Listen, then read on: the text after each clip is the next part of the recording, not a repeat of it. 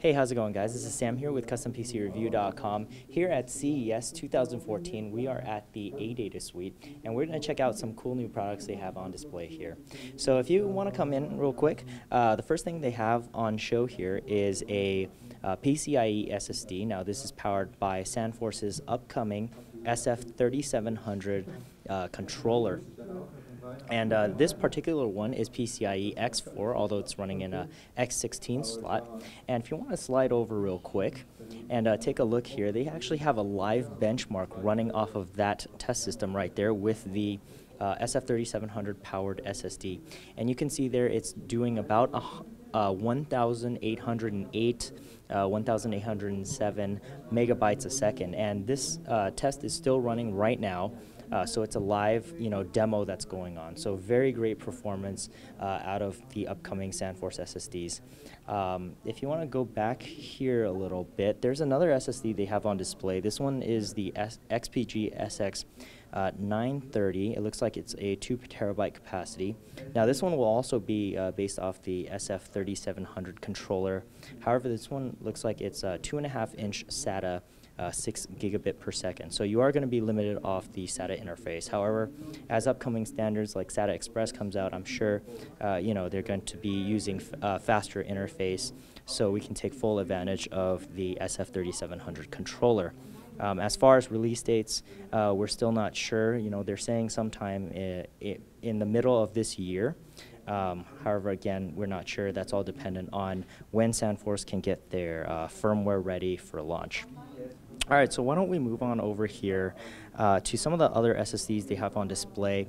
ADATA makes a very wide variety of SSDs, and a lot of these are for system integrators, industrial use. But we can see over here they've got NGFF designs and a very, very small form factor.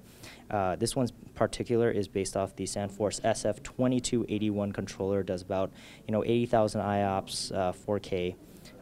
340 megabyte per second reads, 483 megabyte per second writes, and up to 64 gigabyte capacity. But what's really, really cool is this product right here. Now, this one is a micro SSD, or I don't know, USSD, but this chip has the entire SSD in one single little package, and this one goes up to 128 gigabytes.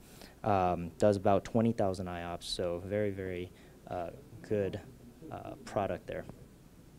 All right, let's move on over there. I think some of the ADATA people want to show us a very cool new product. So this one is actually that micro SSD that we were talking about a little while ago, and you can see this is on a full-size 2.5-inch PCB, and we just have one of those mounted on there, and so you can see that it's a very, very big space-saving thing, and it's great for especially guys who are integrating tablets or smartphones and devices like that. They can go ahead and install that, get very fast performance on a mobile device.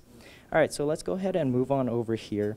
They've got a couple sticks of DDR4 memory. This looks like it's used for server applications as of now, but with the upcoming processors and things like that, definitely we should be seeing DDR4 sometime maybe later this year or early next year. But as far as the server market is concerned, ADATA already has that covered. They already have solutions in DDR4, so we should be seeing more consumer-oriented models come out sometime in the future.